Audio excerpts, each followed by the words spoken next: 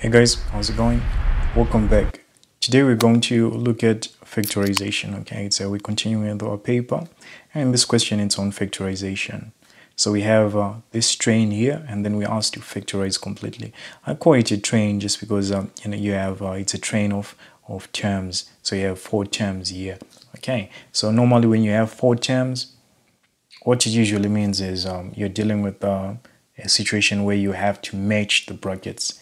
So you have to match 2 brackets, and then you can factorize accordingly. Okay, so for example, this one and this one, they don't have anything in common really. So but then this one and this one, they actually do have something in common.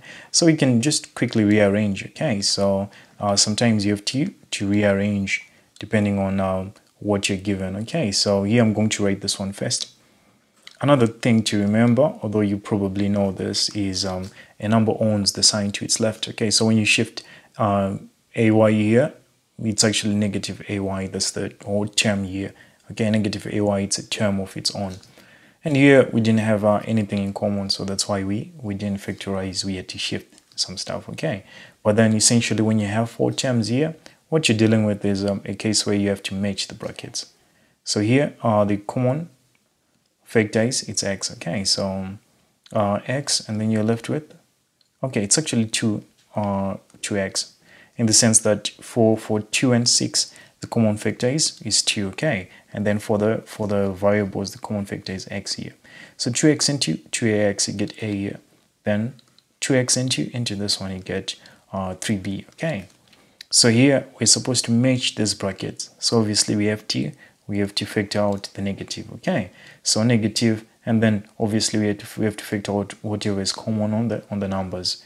Here on the numbers, the highest common factor, it's actually 1. On the variables we have y. Okay, so you'd be left with negative y into this, you get a, and then negative y into this, you get plus 3b. Okay, so notice that I have matched my brackets. So these are the brackets that I'm talking about. So this one and this one. This is very important. Okay, so we have matched the brackets, and once we have matched the brackets, you can actually factor out. So it's as if you're factoring out this bracket. So it'd be a plus 3b here, as if you're factoring out this one. So you get 2x, because it's a plus 3b into the whole thing. So obviously these ones, they cancel, and then you're left with 2x. And then on this one, you're left with negative y, like this. Okay, so you have factorized completely.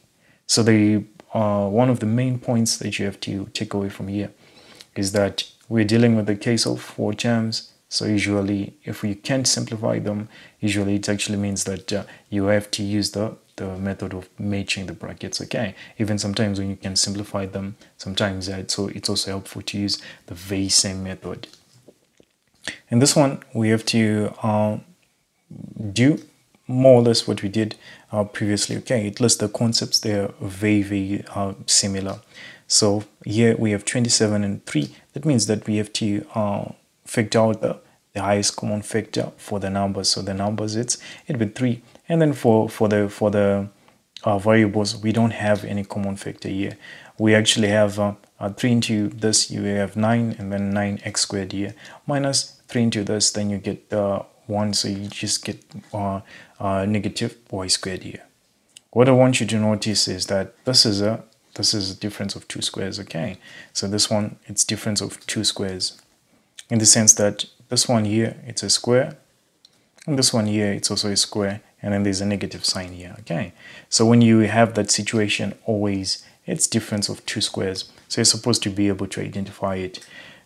One of the key components of this question was that we actually couldn't tell whether it was difference of 2 squares before factorizing. Okay, because 27 doesn't actually have a square root, which is perfect. Okay, so that's what we had to do first. So here you take the square root of 9x squared. It means the square root of 9, which is 3, and then of x squared, which is x. So all in all, it'd be 3x. Okay, so you put on one side. Then here the square root would be y, so you have to add, and then on the other part you have to subtract. Okay, so you actually get this whole thing here. So you have factorized completely. Let's see if we can get another question. Yeah, So this one, it's its own functions. Okay, f of x is equal to this. This is simply we can say it's an algorithm, or it's something that when you put something you get a certain result. Okay, so it's a function. It's a function. You have an input, then for that input you get a corresponding output. Okay, so for this one it's a linear equation, so you actually get only one input for one output, only one output for one input. Okay, so for this one it's a trinomial, so it's a function again. Just take it like that. It's a function again, and here it means that if we can put any x here, we actually get an output. So if we asked to find f of 5, so you have f of x equal to this. So f of 5, just notice that they have replaced on x, they have replaced 5. So you're supposed to do the same here. On x you're going to replace with 5. Okay, so you actually get 3 minus, then this 2 times 5, you get 10. Okay, so 3 minus 10, you simply get -7 here. So this one is what you'd get. And then for this one, you asked you find g of -2. Notice that where you have x, that's where they've put -2. That simply means put -2 on x. Okay, so when you're substituting, I advise you to use brackets always, all the time. This is important. Okay, even sometimes when it seems obvious, just put the brackets, because sometimes you tend to lose the signs there. They actually want to trick you. This is -2, so when you say negative here, when you have negative here and you have an odd number power here, that means that the negative has to be preserved. Okay, so it means -2 times -2 times -2. So negative and negative, you get positive, but then you still have this negative here, so you actually get -8. Okay, so that's the importance of just substituting. So another way to go about it is to think, I have a negative inside the brackets, which is cool, and then I have an odd number power here. So if it's an odd number, it means that the negative survives, so it becomes negative, and then you have 4 here, and then obviously here you have 8. Okay, 8 for the 2. So in other words, what I'm trying to say is if you have -a, for example, to the power 100, this negative disappears, so you just get 8 to the power 100. Why? Because this is an even power. If you have -a to the power, let's say 1001, this negative has to come back. Why? It survives because this one is an odd number. Okay, so this is one way to think of it. So in this case, we simplified for the negative, and then we are left with negative here, and then we simplified for this, and then we left with 8 here, and then obviously -1. So here it would be -30, 32 minus 1, which would be equal to -33. Okay, so if you're not good at direct numbers, we use the same signs rule. Same signs rule says take the repeating sign, then you simply add. Okay, so you take negative here, which is the repeating sign, then you say 32 plus 1, then you get 33. Then that's it. Okay, so let's see if we can do this one.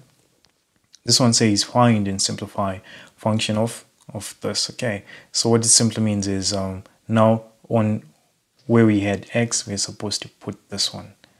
So we have f of 4x cubed minus 1 equal to, and then 3 minus, where you had x, we're supposed to put this number here. So 3 minus 2, then we have to put x. Our x is what? It's 4x cubed minus 1. Okay, so what it simply means is here we had f of whatever you put here, put here.